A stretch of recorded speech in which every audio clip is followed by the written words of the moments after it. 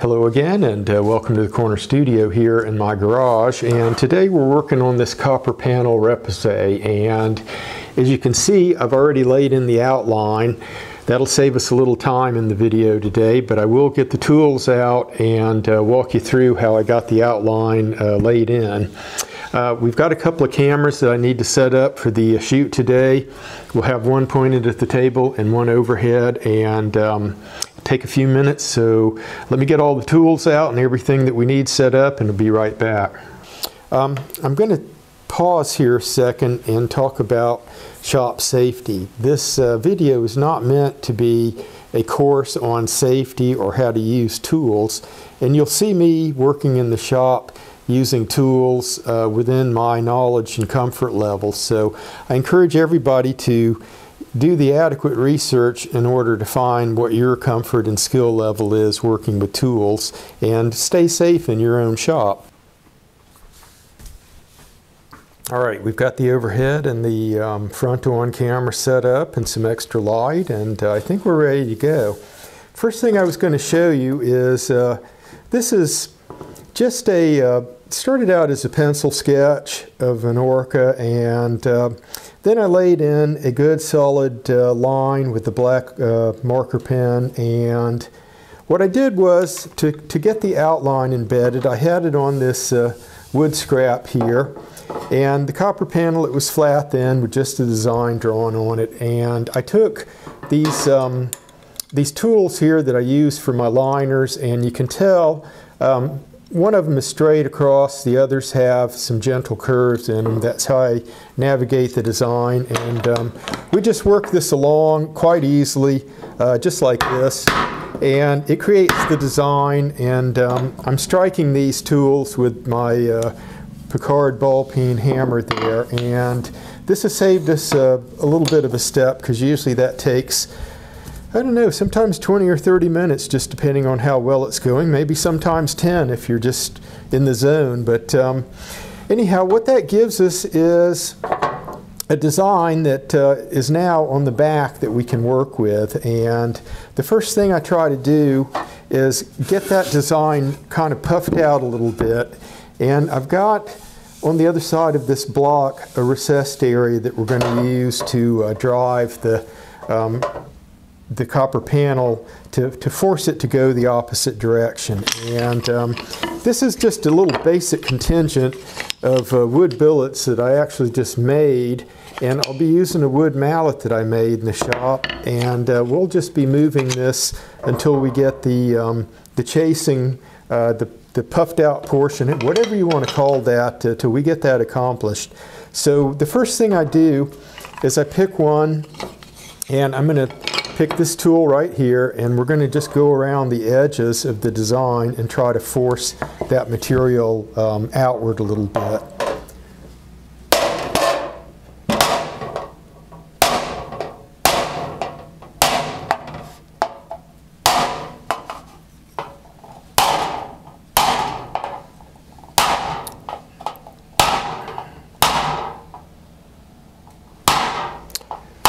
Now, I wasn't trying to shortchange anybody here by doing the line work in advance, but you know, from the point of drawing a design to getting to the point where I think it's about finished, usually these could take an hour or more, and I figured that going on and doing the outline work, that is perhaps the simplest and most basic part of the project. That would get us a little bit jump started here, and maybe make the video a little more compact and interesting to watch. So I'm staying as much as I can to this side of our line rather than trying to push the line itself out. And along through here, the wood billet kind of slipped in and hit right on the line, but we're not anywhere near being problematical, you know, making a slight mishit like that.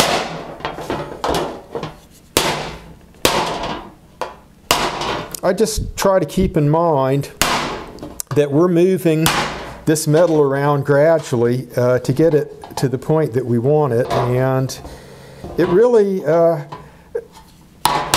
it's hard to ruin this once you've gotten your setup started here, you've got your design. I have said in a previous video that even when you split one of these panels, and it's easier to split them when you're using a metal tool than when you're using these wooden billets, but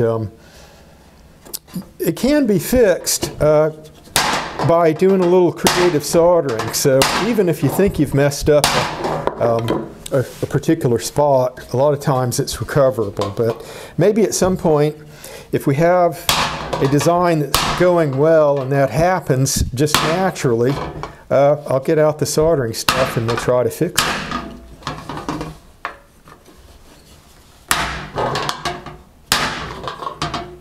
And we're working our way through that tail. That area looks a little tight, but you can see we could have selected a smaller profile tool to get up in there, but I think this one actually worked fine.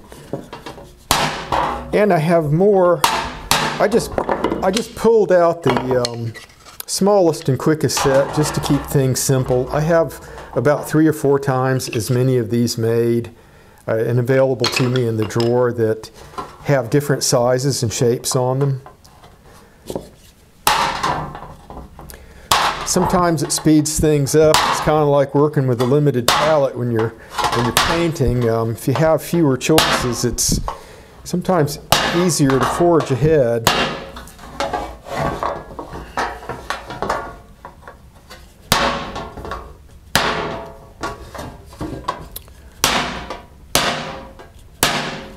Now I think we can flip this over just to have a look at it. You can see we have started to raise right there next to the outline, kind of a ridge all the way around. And I'm going to give this a few more hits with a bigger sized billet here.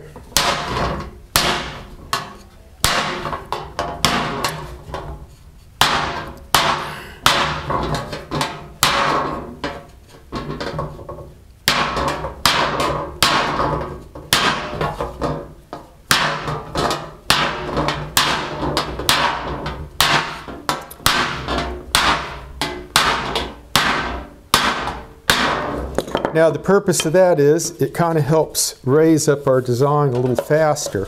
And we've fallen into this, it's not really a predicament, just something we need to deal with. The area that I have hollowed out here on this wood, the panel is now just about resting in there, so there's no place for the metal to move. So what we have to do is take this guy back out. I'm going to flip it over to the flat side again. And we're going to actually re-straighten this panel a little bit, enough to keep working with. So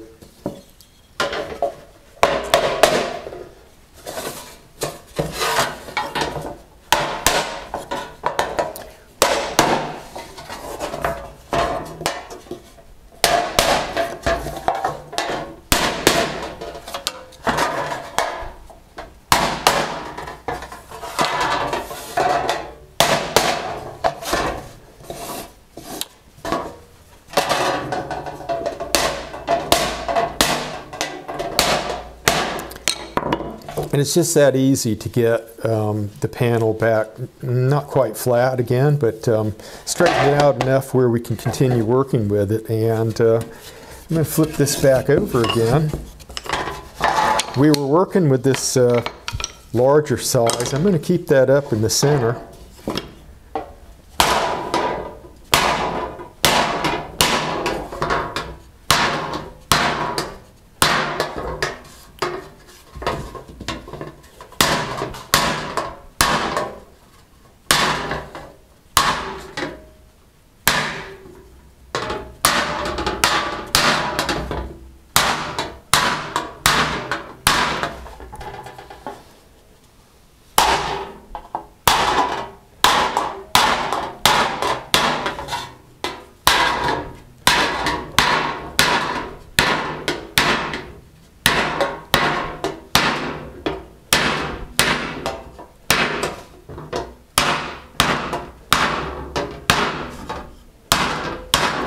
right, it's about time to flip it over and have another look at it.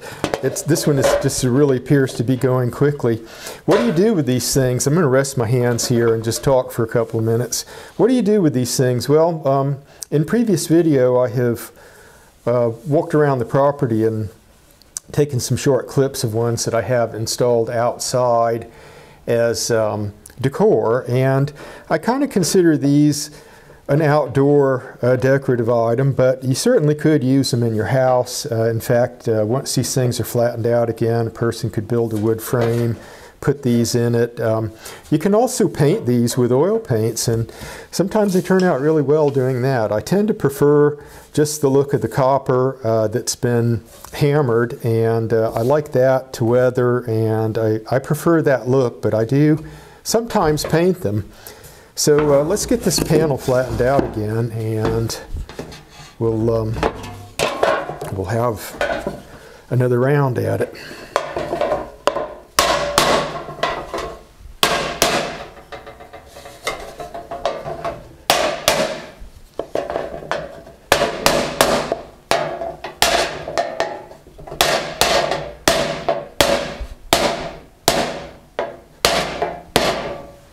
And some of these, they'll just really surprise you how fast the part raises up. I'm going to try to hold that for the cameras to look at. This one is fallen into that category. I'm really astonished at how fast it's tried to come up on us. I'm going to go back around the edges and get some more definition going there. And let me just position this thing where I'm trying to get this positioned where this kind of little skinny area has some resistance from these two sides when I hit it along here.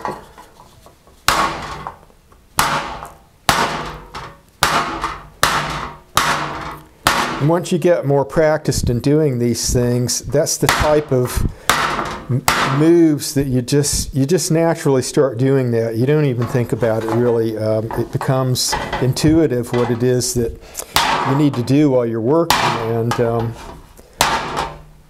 I might do one of these things eventually, do it as an ASMR where I don't speak.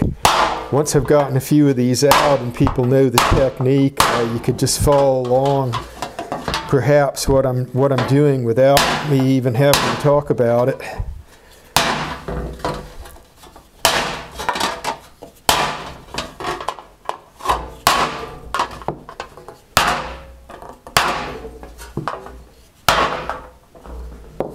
I'm going to switch off tools temporarily to do that fin there.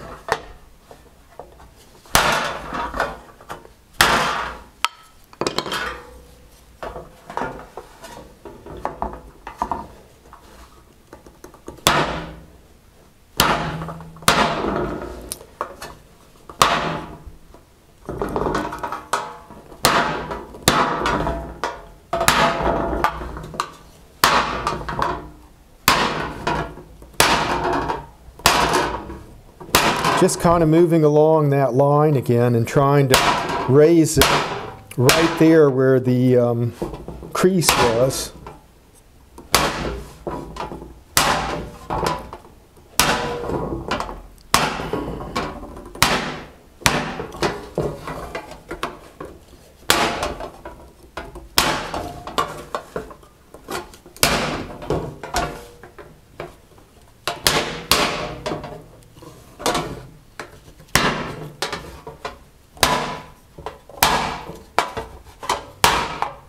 And it may sound like I'm really whacking this here, but I'm showing some restraint here, because even though this one is blunted, you can drive it right through the copper if you just really hit too hard.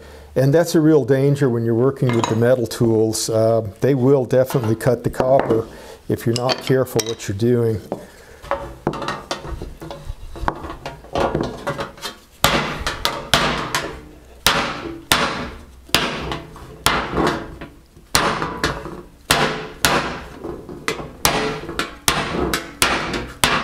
All right, I'm not feeling much space underneath there again, so we're going to need to go back and kind of flatten this one out again.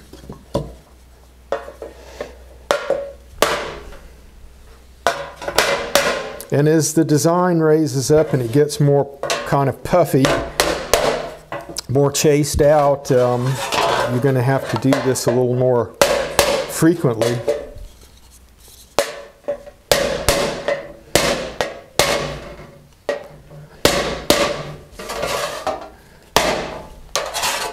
And I forgot to flip that over to give me a good flat surface to work with.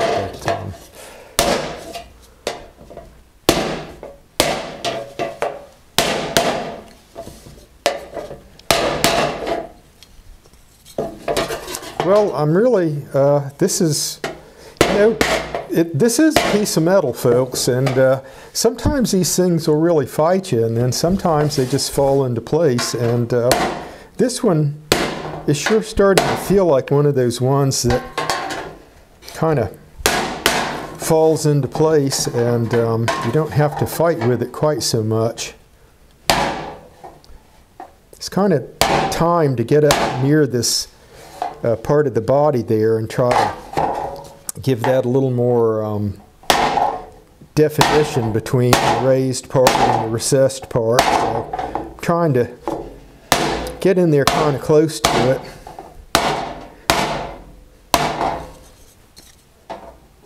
And I'm careful turning around even at this juncture and using these edges, but I think the design at this point can take it. We'll go right up there in the corner between the body and the fin and give it a good whack.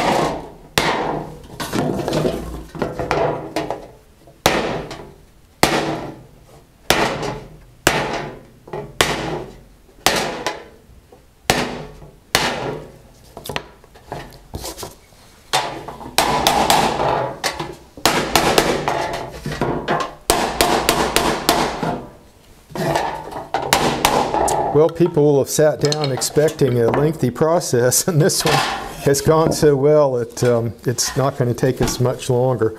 I'm going to go through some areas now where I want to kind of build a little bit of definition. I'm going to raise this interior part here just a hair, same there, same here, just to give it a little more where it kind of pops out at us. This juncture here where the top fin meets the body, I'm going to make sure that that's comes out a little bit more. And I tell you, we're you know, not too far really from having this thing finished out. Really, they astonish me sometimes how well they go. I can come out typically and do one of these, and sometimes they just really happen.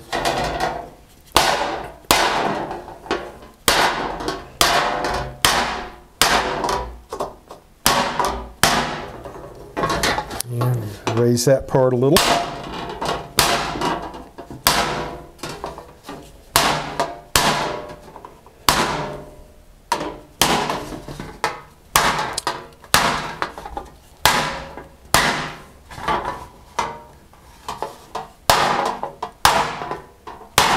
I'm going right next to the outline here.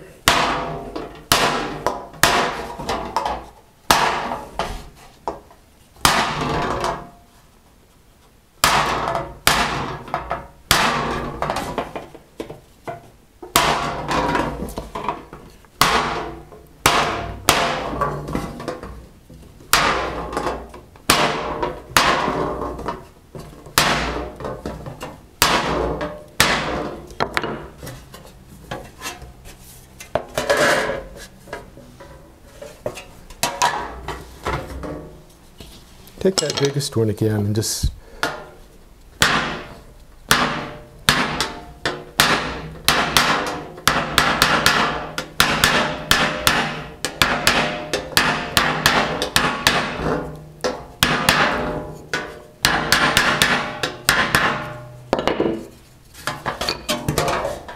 Now I'm going to get that flattened out again, and we're going to have kind of a critical look at it, because I think we may be pretty close to where I'll want to do the handwork on it.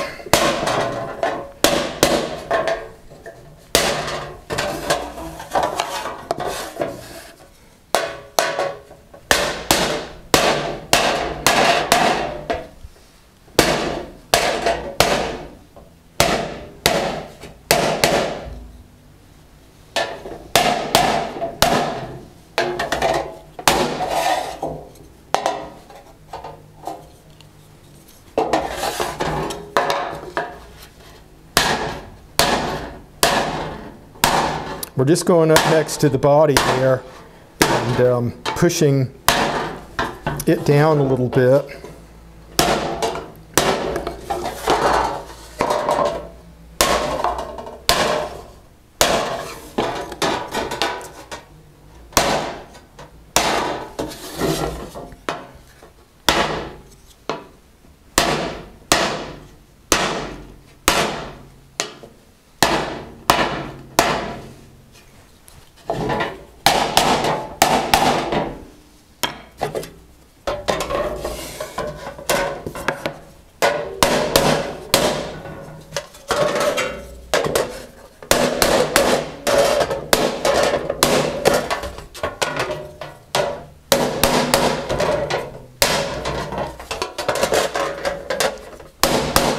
Alright, we had a bit of quiet there because I was contemplating whether to, I think this one here, I'm going to do a little bit with that eye there, but I think this one, we're just going to give that eye a real quick whack there.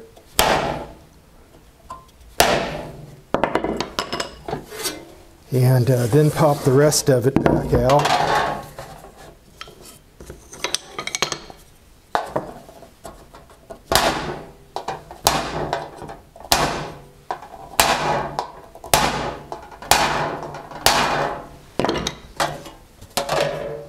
So that gave our eye just a little bit of a recess there, which is what I was looking for. And you can see, I'm going to try to hold this up so the cameras can see how far out the design has been pushed.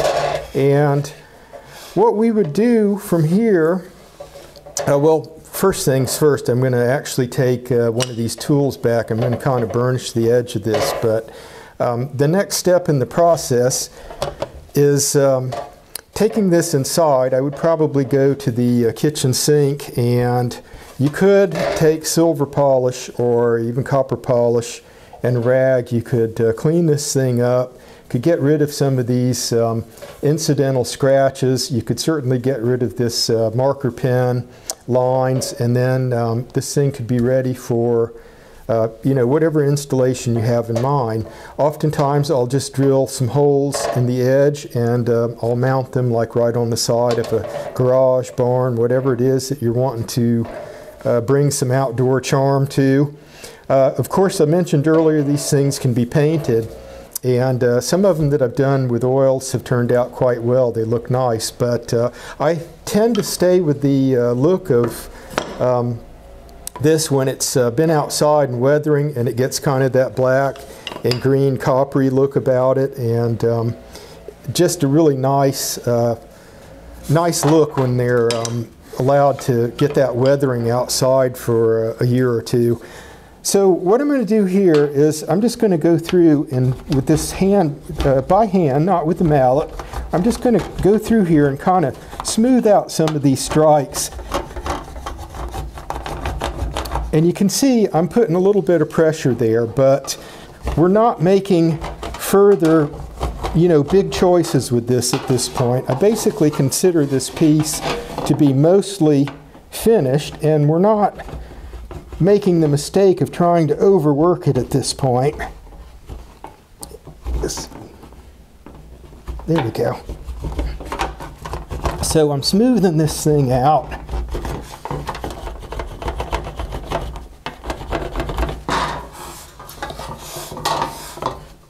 We're just going all the way around our design there. And hopefully, when I turn this guy over, maybe some magic will have been produced.